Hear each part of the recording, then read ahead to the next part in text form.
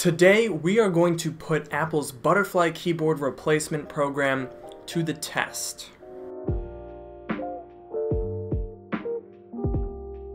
So, much like a lot of people, my 2015 MacBook, which is the first MacBook to feature this butterfly keyboard mechanism, is having a lot of issues, shall we say. Many of the keys, like the spacebar, the right shift key, the tab key, and a lot of the keys in the center of the board are completely stuck down and not moving anywhere. Now, I do have a video that I made a couple of days ago with a sort of home remedy for how to clean out some of the keys and relieve some of this stickiness, but seeing as Apple has this new replacement program, I figured, why don't we try to test it out? So what I'm gonna do is go to the Apple Store and get my keyboard replaced, and we're gonna find out how good this replacement program is. Okay, so we are on our way to the Apple Store, which is right over there. And I'm curious about two things with this repair process. So the first is I want to know whether they are going to replace individual keys or the entire keyboard assembly and the top case and all that stuff. And the second thing that I want to know is if they're going to replace it with a different type of keyboard, either the second generation butterfly keyboard or just some new revised one that works. I personally don't think that will be the case. I think they're just going to put another faulty keyboard in it, but that's what we're here to find out. So I will be back in just a second.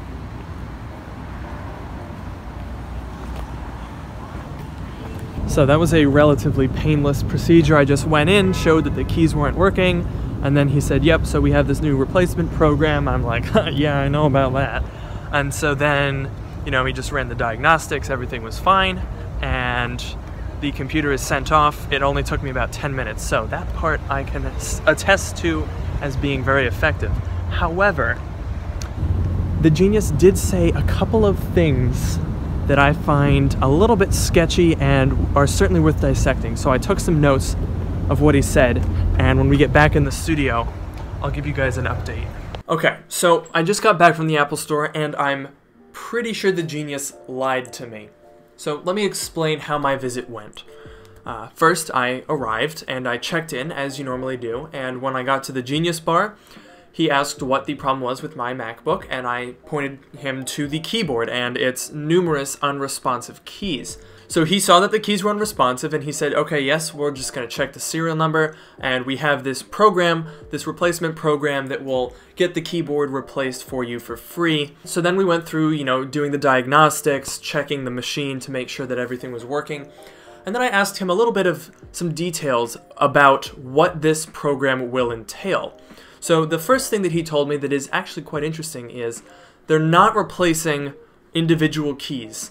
On my computer, he said that they're going to replace the entire top case, so I'm getting a new top case, keyboard assembly, and battery for my MacBook. But it's what he said next that really had me wondering, and I wrote this down on my phone because I didn't want to be recording in the Apple Store in case someone saw me, and I didn't want to do all that. So I wrote down, as he was talking, a pretty close paraphrase of what he was telling me. So he started talking about how this problem has been in the media recently, and he said the following. It can be frustrating from the outside when we all know that this issue is present, the issue being the keyboard unresponsiveness. But internally, we can't launch a repair program until we engineer a part that is repaired. Our technicians have to make sure that we replace this component with something that won't have this problem. So that's a very bold claim, and one that I'm pretty sure is patently untrue, because Apple has had numerous replacement programs in the past. So for MacBooks alone, let's just name a few. The 2008 graphics card problem, the 2011 graphics card problem, the 2012 and 13 graphics card problem, and the Retina screen delamination.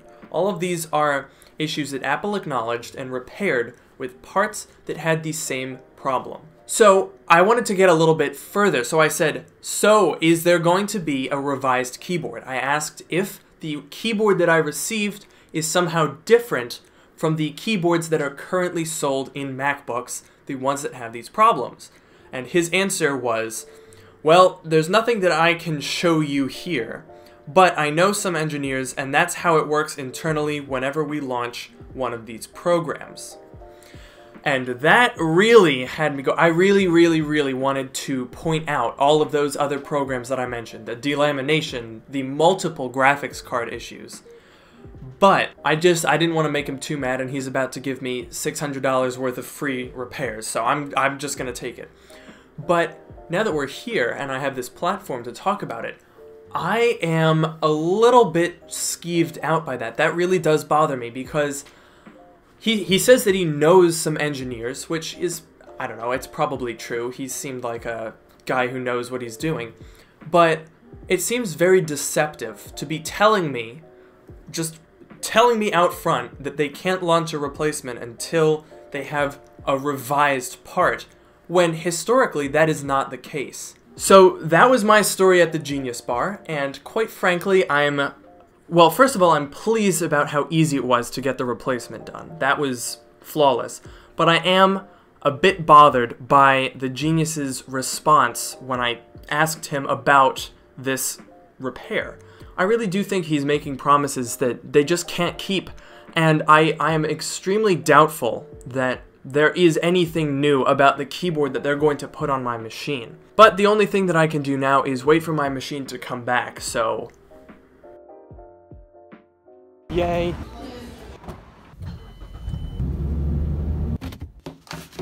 Okay, so I just got back with the newly repaired MacBook, so let's take a look at the Apple repair little piece of paper that they gave me so we can see what they did to it. So, the replacement was for the top case with keyboard, and the symptom is noted as sticky keys. So that's interesting to me, because on the website where Apple has the service program detailed, it says that for sticky keys they will replace key caps instead of replacing the whole keyboard.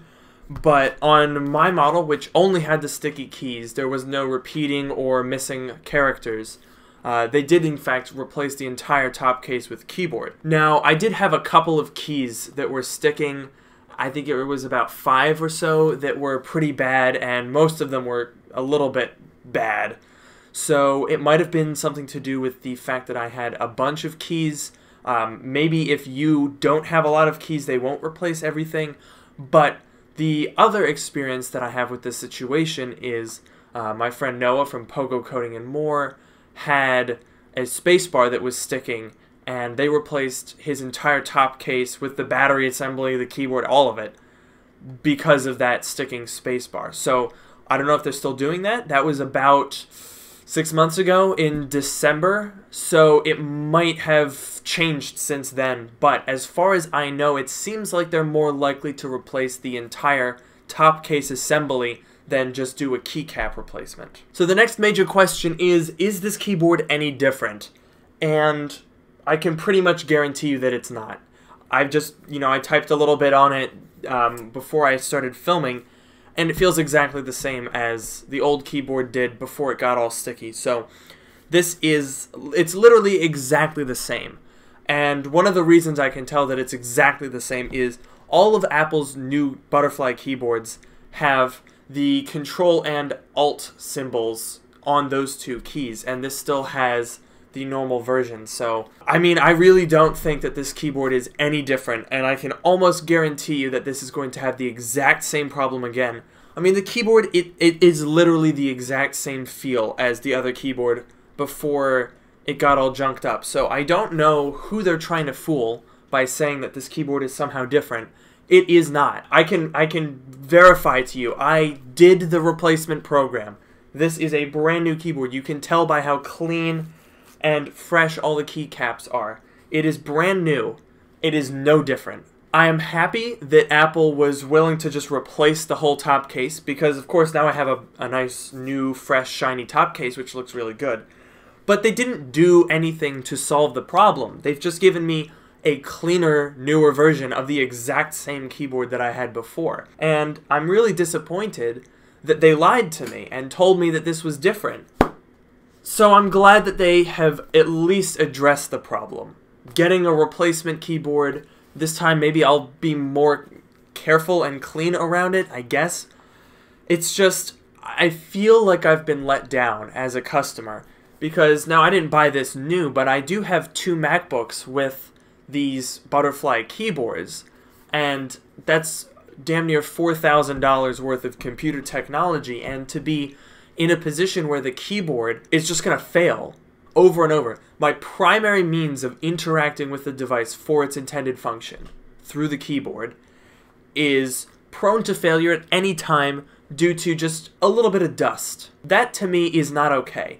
And the fact that Apple waited so long to have this replacement program and then didn't solve the problem is very irritating. It doesn't help that the genius actually told me false information.